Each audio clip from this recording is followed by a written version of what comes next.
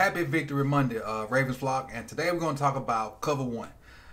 Watching the game live, I saw what I thought was a lot of man, but I wasn't sure. Going back and looking at the All 22, we played a crap ton of man. Man must have been part of the game plan, that because their number one receiver was out. Well, even when we found out he was out, had to be part of the game plan before then. I guess they thought that our DBs were better than their receivers, which I think they are anyway. And we played a lot of man. But Mac Jones did a good job of finding the one mismatch they had, and it was Devontae Parker originally versus Jalon Davis. Then it was Devontae Parker versus Brandon Stevens, even though Stevens made a couple plays. And we finally put Pepe in on the back end and changed some stuff up to kind of slow down Devontae Parker. But this video is going to talk about a lot of the cover one plays and show the good, the bad, and the ugly of our cover one versus the New England Patriots. Roll the intro.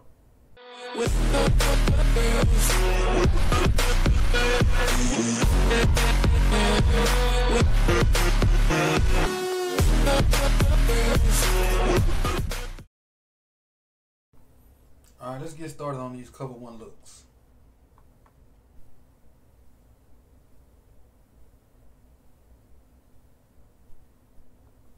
That's not bad, with the exception of, who is this? Jalon Davis. So Jalon Davis started with they came out 3 receivers. Jalon Davis started over Pepe, and I think they kind of picked on him, especially early. So right now everybody's in good position. Here's your rover. Here's your deep guy. So we're in our cover one look. Well, not your rover. You're like your hole player. Rover is the wrong term. He's your hole player. He's the free guy, kind of spying the quarterback's eyes. And everybody's in fairly decent position. In phase, in phase, in phase, in phase. Parker got away from Jalon Davis, and that's NFL open. Mac Hitson. I guess a lot of y'all have to catch. I know at one point I looked up and I checked the stats on the live stream, and Parker had 5 catches for like 150.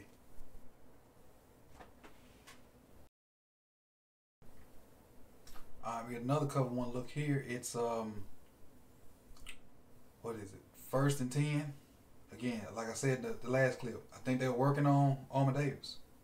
Jalon Davis is here.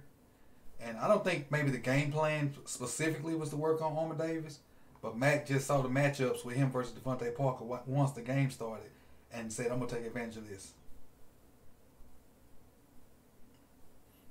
Pre-snap, you'd think 1-for-1, and they would probably maybe banjo that, but basically you got 1-for-1 there.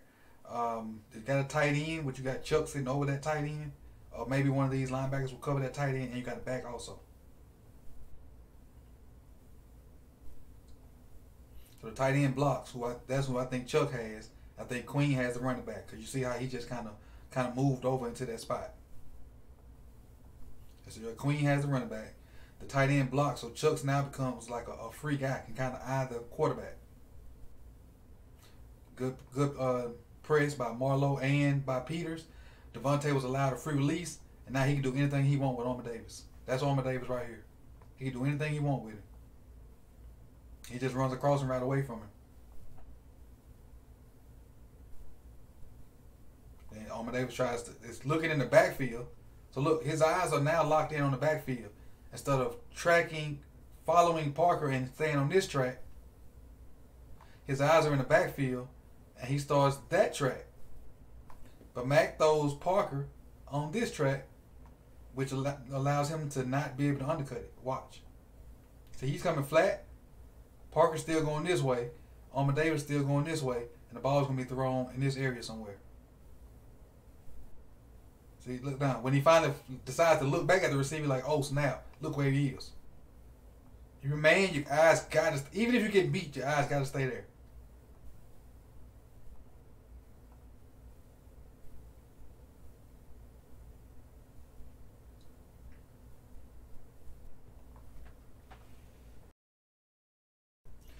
Now on this play here, I don't know if this is cover one or not, but I was thoroughly impressed on the way it unfolded. Because if you look now, it looks like it could be cover 2 or cover 4, from the looks of it. Once the play starts, it's developing like cover 3, and then when I get further along in the play, it ends up looking exactly like cover 1. So the communication and the way they pass stuff off and the end result of this, it's amazing to me. Again, starts off looking like a cover 2 shell or cover 4. All right, but now with him bailing out, with Marlon pressing the point man, it started to look like cover 3. See, he pressed him off and then he's passing it off like it's looking like cover 3. And you think, maybe he got that flat. As we progress a little more, now you start to see the man principles take hold. He's going to take him. He's taking him. He got that guy. He's taking him coming across. And then Peter's got him right there. Now, is it some kind of match? Now it looks completely like cover 1. You got a man there, man there, man there, man there, man there. Deep safety, whole player. So, and it could be some kind of match principle that I don't know about, but I'm amazed at how this ended up being a one high look, whether it be cover 1 or cover 3. I'm amazed.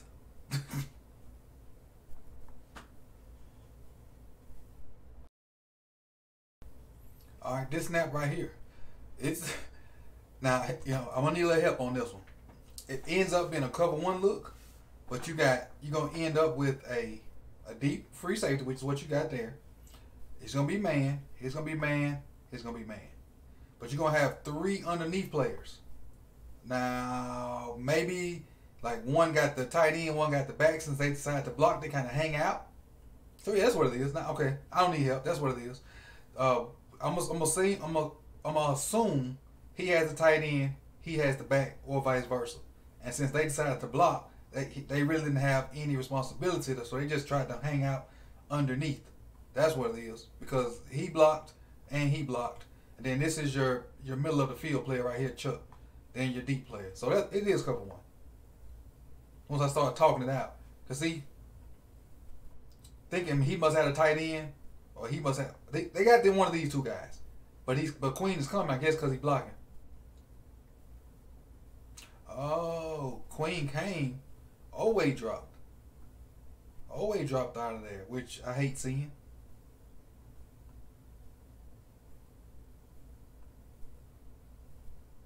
So I'm trying to figure out who has the back. Chuck got the back, because his eyes are on the back. Kyle has a tight end. The tight end blocked. Owe would have been a free guy. So he had the tight end. He had the back. Always the free guy. Man. There you go, man. Then your deep guy. Played a lot of cover 1. I knew I wasn't crazy. Again, get separate. Good coverage by Brandon. Good coverage by, I think that's Juice Man. And I think this is Marlon that kind of gets a little separation.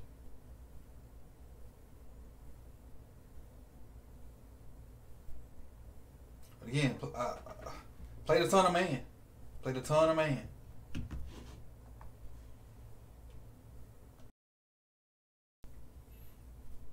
And now we get cover 1 on this one again.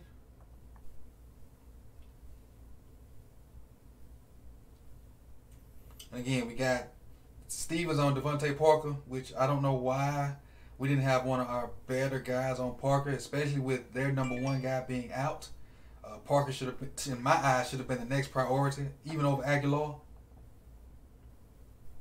But this is the route combos. You got a deep over going through here. You got this little shallow route, which is your man beater. You got Parker running, basically, I don't really know what some people call it, but to me it's like a reverse corner. Instead of running the corner from the slot, you run from the outside. So you push in, push up, then push out.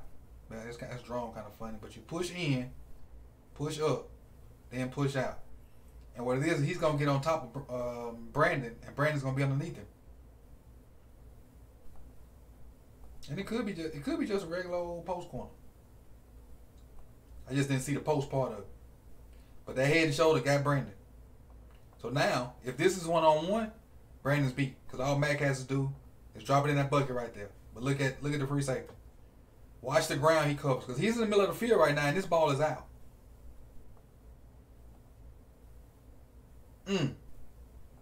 He was in the middle of the field when that ball was released, got to below the numbers and broke it up. Got to below the numbers and broke it up. But the good part of what Brandon did, even though he got beat on the when he stabbed up to the inside, he's in phase enough to where now Mac has to put air on it, which allows Marcus to get over the top and make a play. And we hadn't had a guy that can cover that much ground in a long time. In a long time. Even Earl wasn't covering this much ground, even though he was in the latter stages of his career. That's a hell of a play by 32 right there. Hell of a play. That's what you want your free safety to do. Erase all mistakes. All right, we got another cover one clip, which is a hell of a play by Marlon on this. Let's run it through.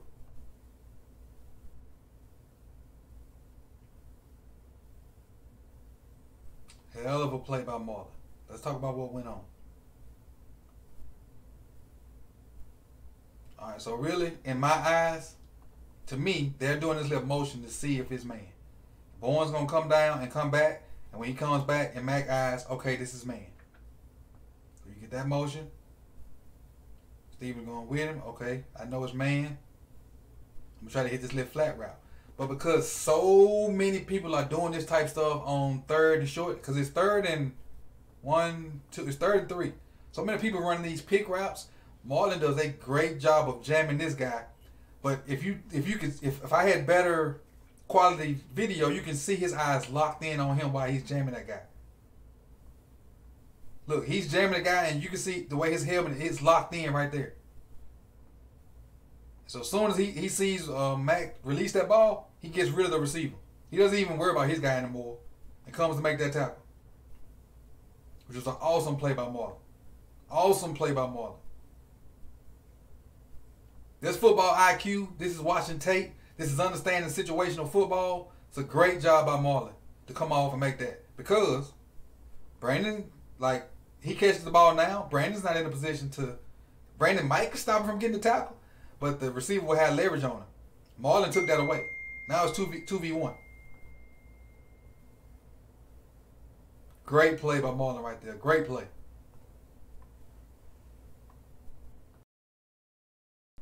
All right, now we got another version of cover one, which I really like because where Marcus is, he's going to basically kind of sit right there and be the hole player. Chuck's going to bail out and be the deep guy, and everybody else is going to pick up their man.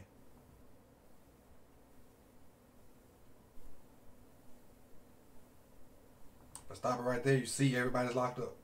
Everybody's locked up. Don't let the play go through so you can see the whole play. Again, going at Parker. Parker versus Stevens now. They took Armour Davis out, put Stevens in. Great play by Brandon. Great play by Brandon. But again, look at the cover. We played so much cover one. I don't know what. Maybe we thought that their receivers weren't good enough to beat our corners. And early on, they found their one better receiver. And but by now, the tides are starting to turn. Starting to turn a little bit. But you got locked up there. Locked up there. Uncle Bynes is taking him. When the back releases, Queen's going to take the back. And again, Marcus is going to kind of sit right there. Chuck is released to be the deep guy. Parker wins off the line of scrimmage. So let's focus down here. Parker wins off the line of scrimmage. Brandon's playing outside leverage because his help is inside. That's his help. That's his help. So it behooves him to play outside leverage. You can see Peters up here playing outside leverage too. Marlowe got to kind of play head up because he's in the slot. Bynes was automatically inside because he was in the box, so he's chasing the tight end. And Queen is now about to chase the running back going that way. But again, the same little route that they threw and Marcus knocked it down. But look at Marcus's eyes, robbing that. You're not gonna have that deep over. He's trusting Brandon to be able to make that play because Chuck can't get there. Marcus might, if these roles were reversed between Marcus and Chuck was the robber, that'd be cool, and Marcus maybe get over the top and help. But Chuck can't get over the top and help. And basically ran the same route, running away from the free safety, which I understand. Brandon's beat, but did not give up on the play, which is imperative. Ball in his hands, knock it out. Knock it out. The play is not over till the whistle blows. And I got a message for whoever it is. You. Put your damn hand down. This is an incomplete ball. This is not a touchdown. Put your hand down.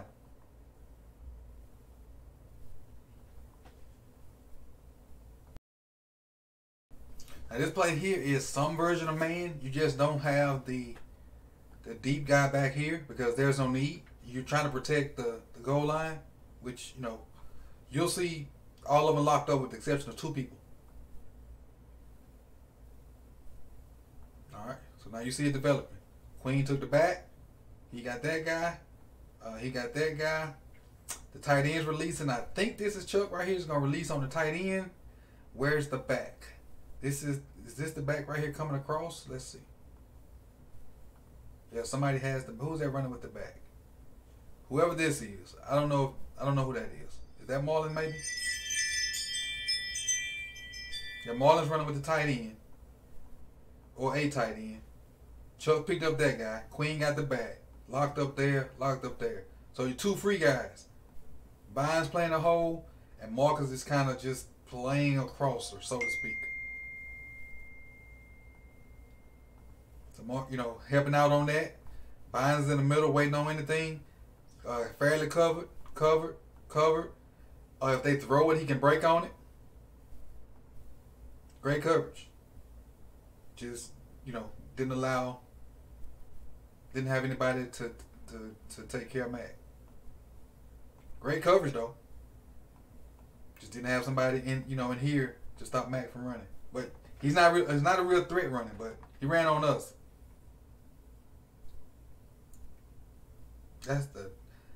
You know what? I was about to say that's the worst grid I've ever seen, but last week the grid from the whatever that was from the Dolphins tight end, that was the worst grid I ever seen. I think somebody called this the skedaddle. Like that boy playing hopscotch. Get out of here.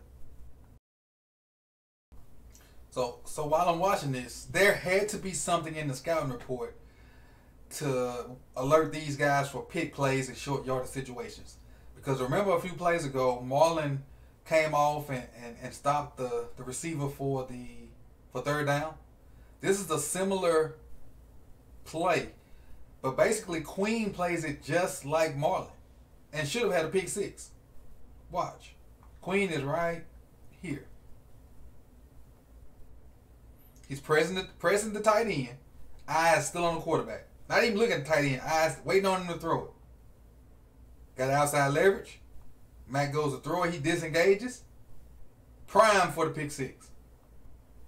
Prime for the pick 6. Now, even though he dropped it, shout out to the film study and whoever put the game plan in to alert these guys for these different pick plays, because that's 2 of them.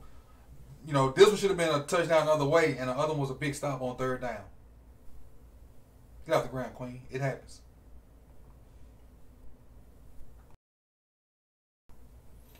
All right, a decent disguise right here, giving a cover 2 look, basically looking like you're in 4-3. Look like you're in 4-3.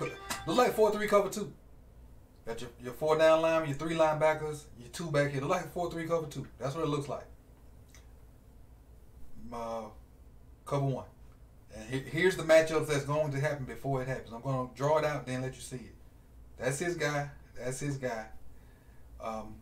Malik's going to have the back. He got him. The tight end down here, I think, is Queens. Bynes going to sit in the middle. Chuck going to rotate to the middle. See the movement already starting? There's the roll. Man to man. He's going to go through that. Man to man. He's got that. And not bad coverage by Queen. Just missed it. Just missed it. That's good timing by Mac and his tight end. Queen just missed it. Getting the pass breakup. Probably should have realized, no, he should have realized the situation and sat and played a little catch man right on the stick. Should have played a little catch man right at the sticks and sat right there. See them 2 extra yards he gave up? If he'd have sat here, this play wouldn't have been an option. But the 2 extra yards he gave up allowed him to work and get the first down. But that can be corrected by film study.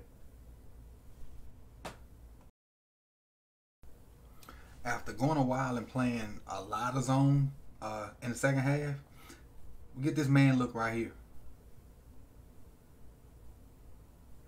And again, we don't cover, we don't think Mac's going to run and he's allowed to, get out the pocket and get a first down. But just look at the coverage, though. Look at the coverage. Look at the man coverage versus, these guys. And man had to be a big emphasis in the game plan because there's a crap ton of man plays in this game. Cover one at that. Obviously, you see your deep guy. That's, deep is the deepest, reading quarterback guys. You got to find your hole player, which I think is Bynes, and everybody else got a man. You got locked up there. Queen is on the back because he's going to flare out here. These two, that's his guy, and he going inside. I think Marlon or whoever this is going to go with him. So, still locked up. That's Marlon right there. I'm not sure who this is. That's Juice Man. This is probably Brandon Stevens or Pepe. Because by now we've went to Pepe. We started out with Armour Davis, went to Brandon Stevens, then later on in the game brought in Pepe. And you got Queen with that guy right there. So right now, this is the guy that's going to be open because he has to fight through all that traffic. I don't know who that is yet.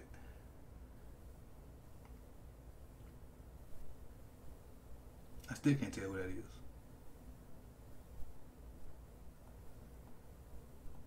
Oh, that's Chuck. That's Chuck. That's Chuck. So we got Queen, Juice Man, Chuck, Marlon, Bynes, Marcus. 1, 2, okay. And we got 3 down linemen and 2 ends. Your ends is Malik and Oway. Okay. That's Chuck coming across, trying to fight through the traffic. And Chuck don't do a bad job because even if they throw that, he's in position to make the tackle. Everybody else is on their man. It's just, you don't account for Mac getting out there and getting yardage. Unless you put a spy on him. And you really don't think you need a spy for Mac Jones. You don't think.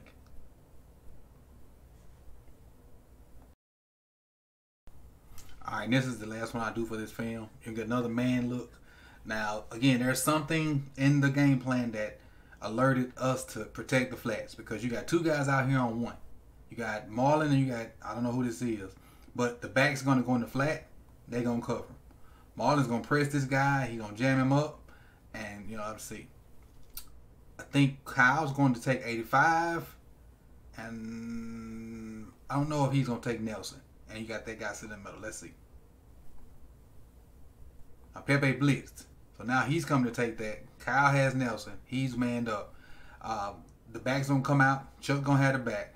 Marlon got this man one-on-one. He's just going to press him all the way till Mac Jones basically throws him the ball. The pressure from Pepe made him throw the ball early. Didn't realize this live. But Pepe coming off the end screaming. Untouched. So he just threw it up. Gifted from Alabama to Alabama. We'll take it. But again, that's man coverage. And, man coverage was a huge part of the game plan because there are, like I said, a ton of man plays in this film. But we got better at it. They found the mismatch early. They were attacking. My phone going crazy. They were attacking Jalen Armour Davis first. Then we changed to Stevens and they started attacking him. Then we took Stevens out, put Pepe in and played a little better. But we did play a lot more zone in the second half, which kind of, we mixed it up more. Gave them different looks. And there were some outstanding individual plays while in man. And for the most part, those guys were covered. But they found a few mismatches and hit them. And we adjusted. Did a good job of adjusting. Even though we kept man in the game playing, played better toward the end and ended up with that interception from Marlon. And that kind of, put us on our way to victory. So again, I appreciate you guys for coming out. This is the first video of the week. Like, comment, subscribe, share.